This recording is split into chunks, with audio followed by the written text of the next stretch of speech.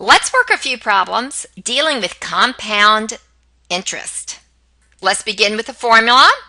The amount of money you're going to have after T years is equal to the principal times, in parentheses, 1 plus the rate, the percentage of interest you're going to get, over N. N is how many times per year are you going to calculate the interest? Is it annually, which is 1 time a year, semi-annually, 2 times a year, quarterly, 4 times a year, and that is raised to the NT.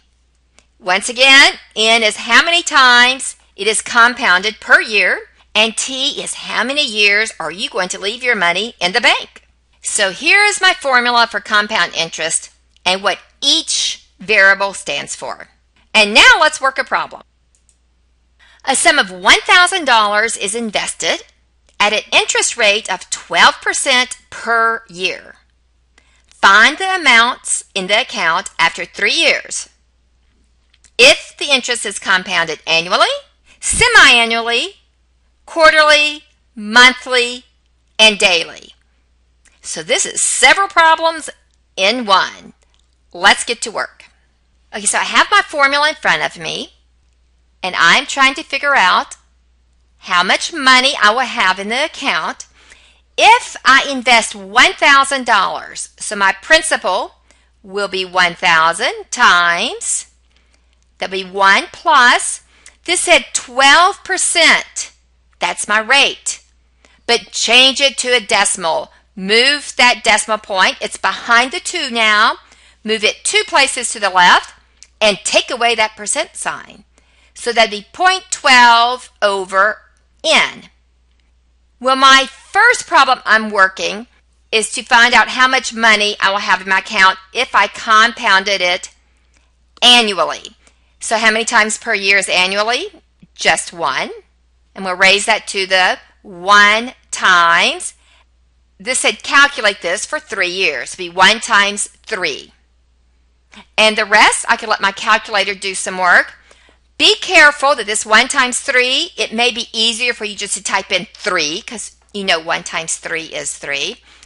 If you have large numbers here and you don't want to multiply them first, make sure you keep that in parentheses when you type that into your calculator.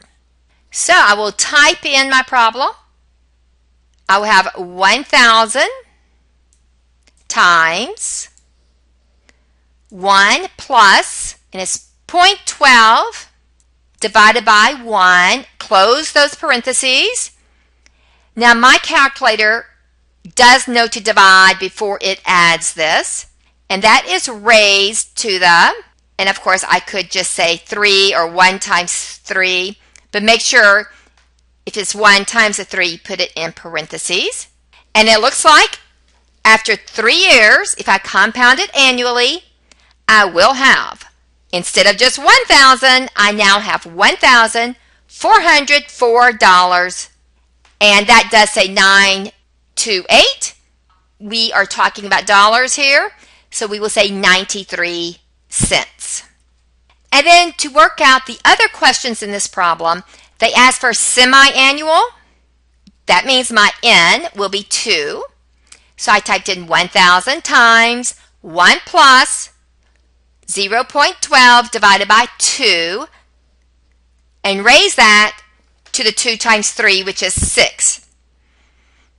Practice that in your calculator. You should get $1,418.52.